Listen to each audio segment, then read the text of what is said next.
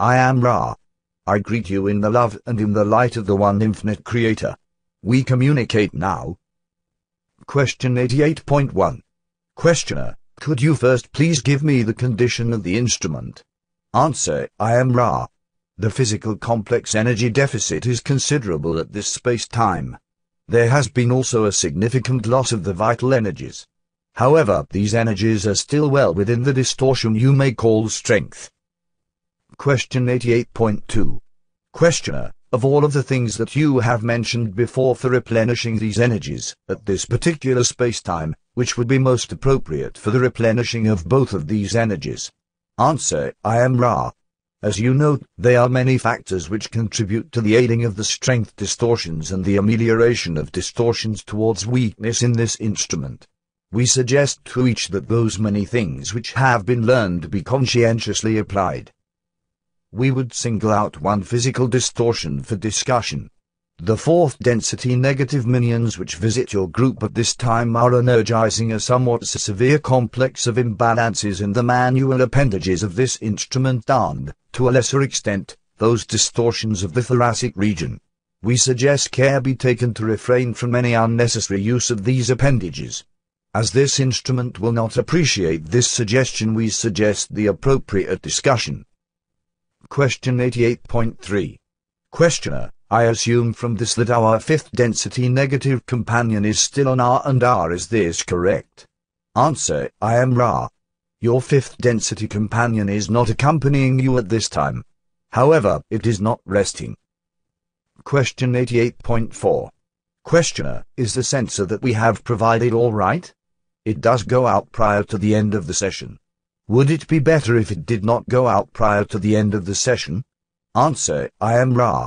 The new configuration of the sensor is quite helpful to the more subtle patterns of energy surrounding these workings. It would be helpful to have a continuously burning amount of sense. However, the difficulty is in providing this without overpowering this enclosure with the amount of effluvium and physical product of combustion. Having to choose betwixt allowing the sensor to finish its burning and having an overabundance of the smoke, we would suggest the former as being more helpful. Question 88.5. Questioner, the instrument has mentioned what she refers to as bleed-through or being aware, during these sessions sometimes, of the communication.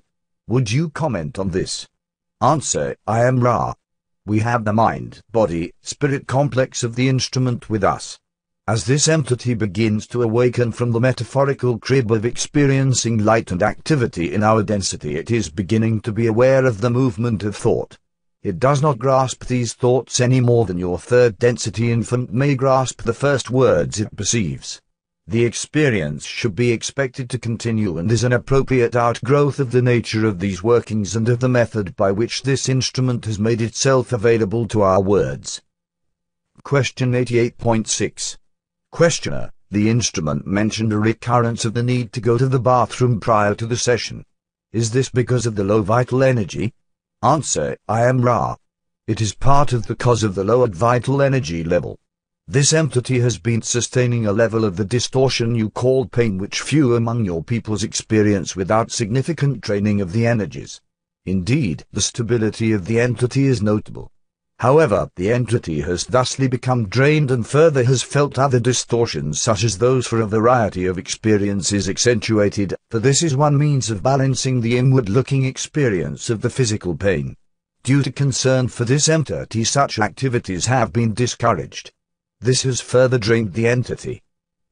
The will to be of service to the Creator through the means of offering itself as instrument in these working, therefore, was given an opportunity for the testing of resolve. This entity used some vital energy to fuel and replenish the will.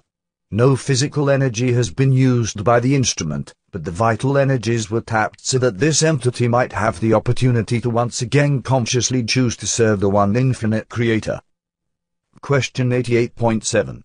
Questioner, is the small crystal that the instrument uses upon her during the session of any benefit or detriment? Answer, I am Ra. This crystal is beneficial as long as he who has charged it is functioning in a positively oriented manner. Question 88.8. Questioner, who charged the crystal? Answer, I am Ra. This crystal was charged for use by this instrument by the one known as Neil. Question 88.9. Questioner, it would be an abridgment of the first distortion for you to tell us if he is still functioning in a positive manner, would it not? Answer, I am Ra. We perceive you have replied to your own query. Question 88.10. Questioner, our publisher requests pictures for the book, The Law of One, that is going to press at this time. Would you comment on the advisability, the benefit, or detriment, magical or otherwise, of us using pictures of this particular setup, the instrument, and the appurtenances in the book? Answer, I am Ra. The practical advisability of such a project is completely a product of your discrimination. There are magical considerations. Firstly, if pictures be taken of a working, the visual image must needs be that which is, that is, it is well for you to photograph only an actual working and no sham nor substitution of any material. There shall be no distortions which this group can avoid any more than we would wish distortions in our words. Secondly, it is inadvisable to photograph the instrument or any portion of the working room while the instrument is in trance. This is a narrow band contact and we wish to keep electrical and electromagnetic energies constant when their presence is necessary and not present at all otherwise. Question 88.11. Questioner, from what you, I'm sorry. Go ahead. If you meant to continue, continue. If not, I'll ask a question. Answer, I am Ra. We wish to state, thirdly, that once the instrumental is aware that the picture-taking will be performed, that during the entire picture-taking, whether before or after the working, the instrument be required to continuously respond to speech, thus assuring that no trance is imminent. Question 88.12. Questioner, from what you have told me, then, I have planned the following. We will, after the session is complete and the instrument has been awakened, and before moving the instrument, have the instrument continually talk to us while I take pictures. In addition to this, I will take some other pictures as requested by the publisher. Is this the optimal filling of this requirement? Answer, I am Ra. Yes. We ask that any photographs tell the truth, that they be dated and shine with a clarity so that there is no shadow of any but genuine expression which may be offered to those which seek truth.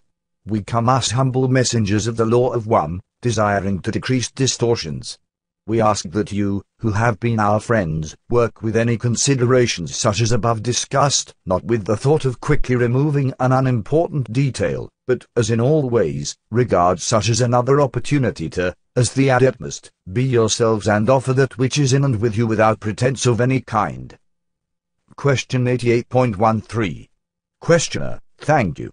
I would like to ask you as to the initial production of the tarot, where this concept was first formed and where the tarot was first recorded. Answer, I am Ra. The concept of the tarot originated within the planetary influence you call Venus. Question 88.14. Questioner, was the concept given to or devised for a training tool for those inhabiting Venus at that time, or was it devised by those of Venus as a training tool for those of Earth? Answer, I am Ra. The tarot was devised by the third density population of Venus, a great measure of your space-time in your past. As we have noted, the third density experience of those of Venus dealt far more deeply and harmoniously with what you would call relationships with other selves, sexual energy transfer work, and philosophical or metaphysical research. The product of many, many generations of work upon what we conceived to be the archetypical mind produced the tarot, which was used by our peoples as a training aid in developing the magical personality. Question 88.15. Questioner, I'll make a guess that those of Venus of third density who were the initial ones to partially penetrate the veil gleaned information as to the nature of the archetypical mind and the veiling process, and from this designed the tarot as a method of teaching others. Is this correct? Answer, I am Ra. It is so. Question 88.16. Questioner, I will also assume, and I may not be correct, that the present list that I have of 22 names of the tarot cards of the major arcana are not in exact agreement with Ra's original generation of the tarot. Could you describe the original tarot, first telling me if there were 22 archetypes? That must have been the same. Were they the same as the list that I read to you in a previous session, or were there differences? Answer: I am Ra. As we have stated previously, each archetype is a concept complex and may be viewed not only by individuals but by those of the same racial and planetary influences in unique ways. Therefore, it is not informative to reconstruct the rather minor differences in descriptive terms between the tarot used by us and that used by those of Egypt and the spiritual descendants of those first students of this system of study.